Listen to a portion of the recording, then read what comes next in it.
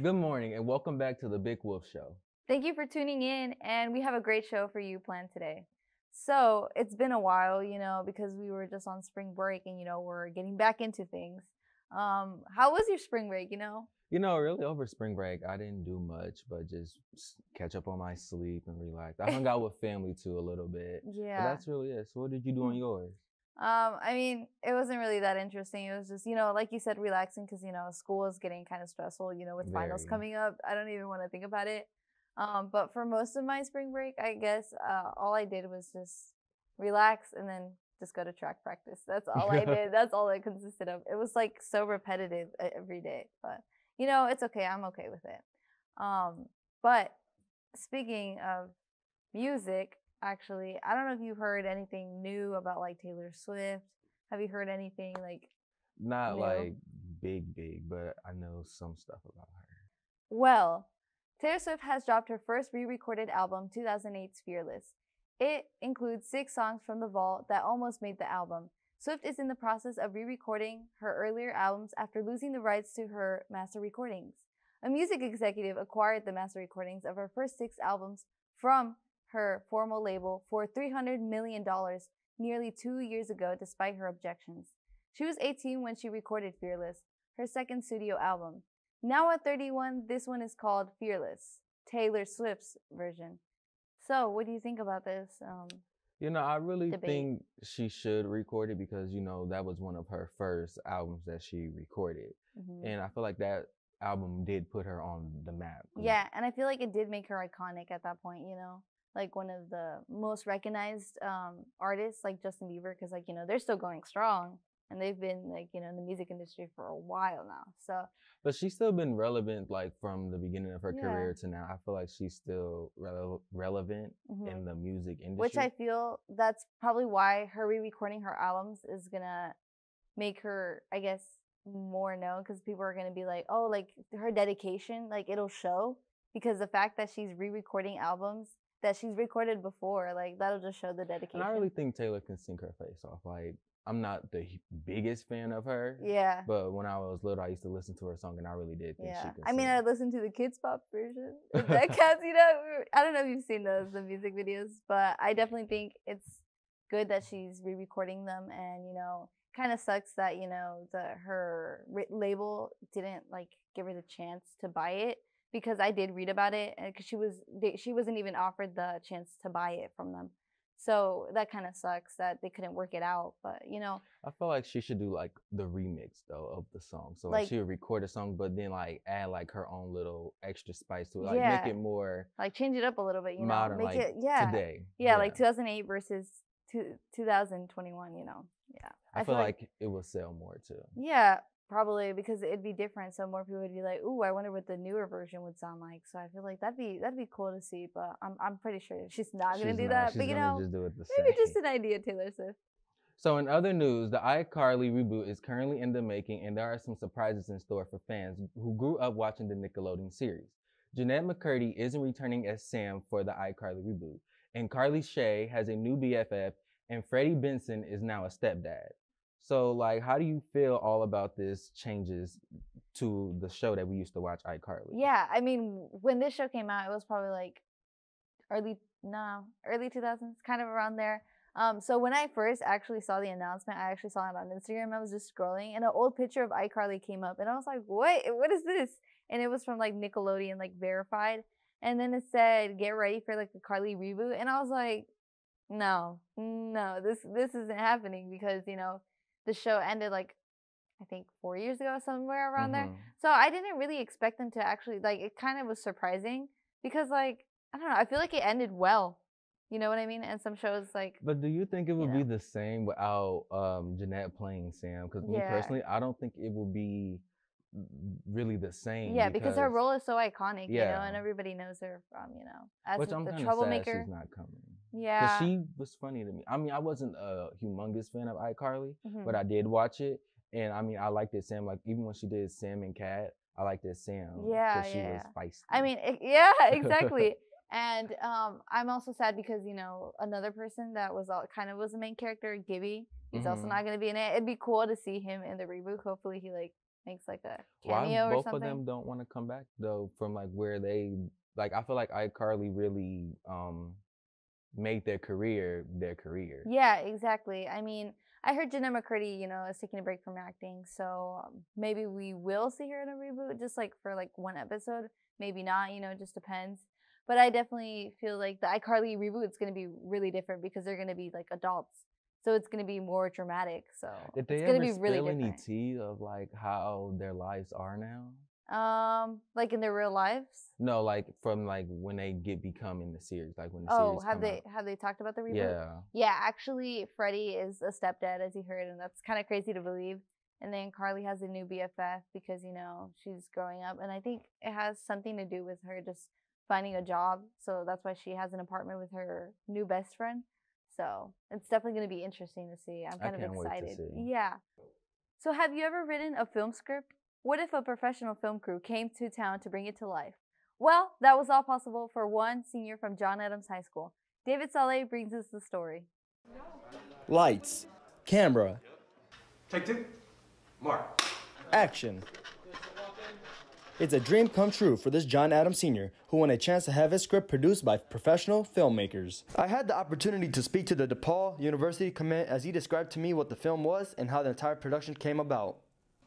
It actually started as a homework assignment, which is really weird to say. I'm in a film class, IB film, and we had something called the montage sequence. And I wanted something kind of like in the vein of Edgar Wright, where a student breaks into different parts of the school and does stuff you wouldn't expect. And so basically that developed into a script that just wouldn't get made. The assignment got scrapped. And then my teacher was like, hey, there's this really cool screenplay competition happening. And that's when I was like, this might be the right script for that. The co-owner of Pegasus Pictures described to me what their organization does and how they choose what films to shoot. Well, Pegasus Pictures is a full-scale movie company, and we do full-scale movies all year long. And, well, there's so many great scripts that come from all over the state of Indiana, and it's hard to choose. But we look for, first of all, the script has to meet the requirements of the project, and it has to be manageable, the right length, the right production values that we can pull off. And so Sam did a great job of just like checking all the boxes, and so that was really important. But inside that, it had such an authentic voice. I've just been overwhelmed by the support and the enthusiasm from the community and the school. And so hopefully by mid to late summer, we'll have a finished product going and we'll be able to share it with the world. The main important focus of this project, it's just fun. And so it turned into what it is today with the help of a bunch of great people working in an industry that I could only dream to go so far as they've gone. So Renegade is going to be awesome. Please watch it. It's going to be amazing. I'm not trying to plug anyone, but I am. Pegasus Pictures is amazing, and Think Ahead Studios is really cool. Mike James is a great director. Reporting for SBS-TV's The Big Whoop, I'm David Saleh. Wow, that looks really cool. Well, here in our studios, we have Sam with us. Thank you for coming to our set. Yeah, hey guys. Hi. Okay, so from what we just seen, we seen that you were in that making your film. So how did the rest of the shooting go?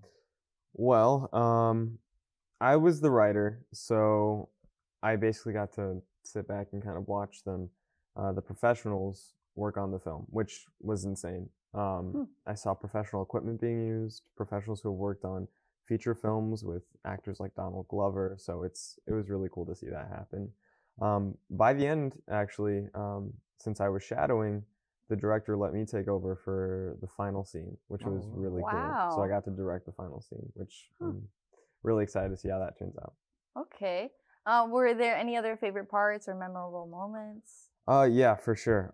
At one point in the short film, the main character, whose name is Thomas Coleman, wakes up in a rolling chair. He's taped down, he's covered in food, and we got to shoot this really cool shot where the cameraman was actually wearing roller skates, and he had to hold this, like, I don't know, $1 million camera. Oh my God. And just like fly down the hallway with the actor and film the whole thing. It was so cool. Whoa, that sounds cool, but I could not be trusted with $1 million camera on roller skates. Like, I couldn't either. I'm not even that good at roller skating. Exactly. I was about to say that. I can't even roller skate. So, like, when you took over, what one thing that you learned that you did not know before? Oh man, I mean, going in, I was already kind of nervous, but I think throughout the shooting, because the shoot was over 3 days, I had this confidence going in when he said you could take over, I was like, you know, I'm gonna knock it out of the park. But Yeah. when we were ready to roll, and I said cut, the strangest thing happened. Everyone just kind of turned and looked at me. I'm used to everyone looking at someone else. Yeah. And they were all staring at me, ready for the next direction. And I was just cute. like, okay. I took a deep breath, and then we went right into it. And from there, I don't know, it felt supernatural. Directing was so fun because you have to talk to a million different people, but you Yeah. also have to know exactly what you want. So it was a lot of fun. Wow, that seems really like it's good experience to, you know, especially if you want to pursue something in the film side. Like it's good to be interacting with people and like being behind the camera, giving the actions and all that. For sure. And speaking of, you know, film and like support system and stuff like that, how has your family supported you throughout all of this, particularly your mom? Oh my God. My mom has been my biggest supporter from day one. Not only is she the one that pushes me every day to work harder, not just for good. myself, but Yeah. for my dreams. She's always been there, and especially with this project, you know, she felt like a producer on the project because I mean, she was making phone calls, she was It's like the mama getting food. JK. Wow, Oh my yeah, I was God, about yeah. to say you should contract her as your manager. Yeah, for sure. She was Yeah. amazing. Yeah, I've never seen her be so stressed out Yeah. at one point. But like it was just so crazy to see her running around doing stuff in film along with me. It was like it was bizarre, but she's awesome. Would you say she was more excited than you? At some points I think she was more visibly excited. Yeah. I definitely I'm not great at like being super over dramatic and over the top, but she is. So Yeah. no, she's great. I feel like if you have that one support system, it can make you go a long way. Oh, especially wow. when it's your mom or your dad or Yeah. somebody really close. For That sure. would make you want to strive more to do it. Exactly. So after you graduate from high school, what's your plan? So I'm going to be attending DePaul University in Chicago. I'm going to be entering their film program with a concentration in directing. I only really got into film about two years ago. Originally, I wanted to pursue something. It was either way, it was going to be in the arts, whether that be drawing, writing, acting, something. But I managed to get a scholarship to enter this film program in LA. Oh, that's so cool. That's a big wow. Yeah, for sure. And I got to act in front of the camera, and you know, acting is great. I think that people who act are extremely talented. Yes. But there was something always pulling me behind the camera. I really wanted to check out, you know, what's going on, what goes into a script, what goes into, you know, storyboards, what goes into actually filming.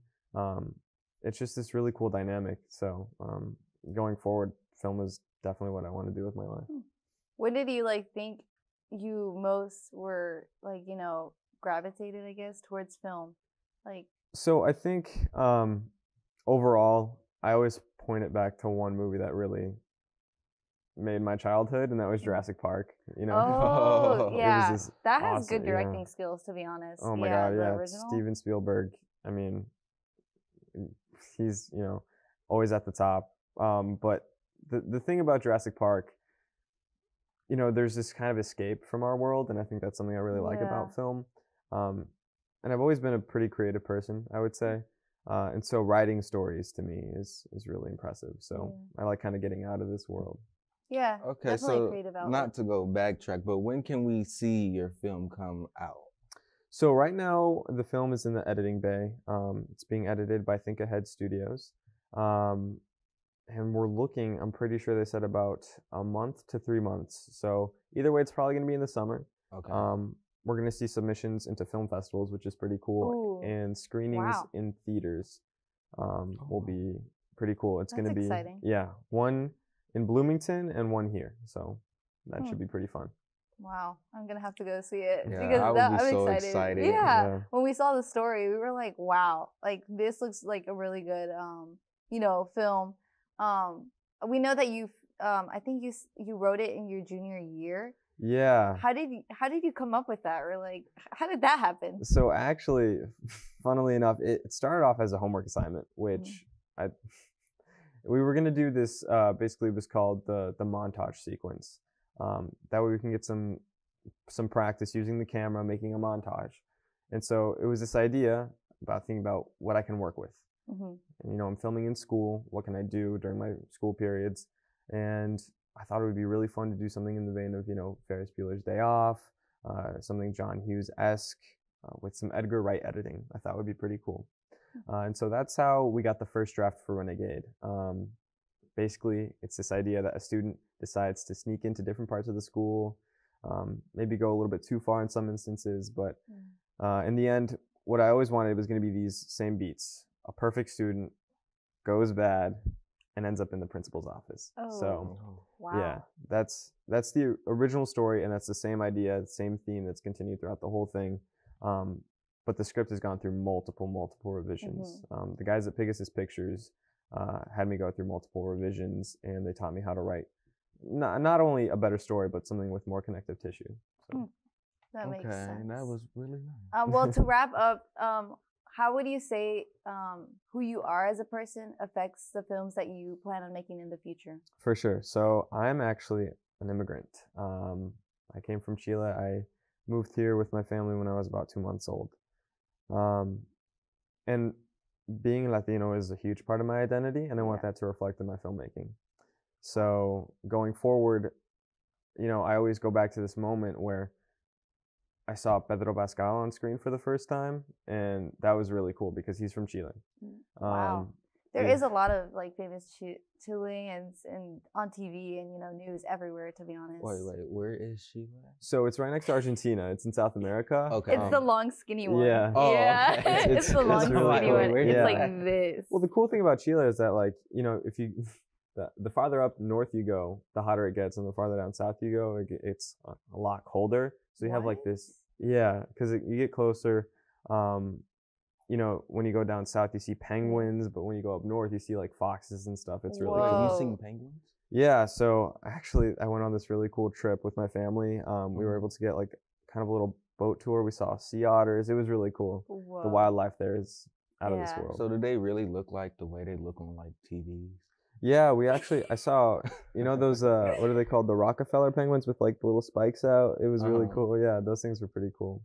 But, being from Chile, I think, you ask people to name directors who are Latino. Yeah. And, I mean, right off the top of my head, I only think of 3, and that's Guillermo del Toro, Alfonso Cuarón, and Robert Rodriguez.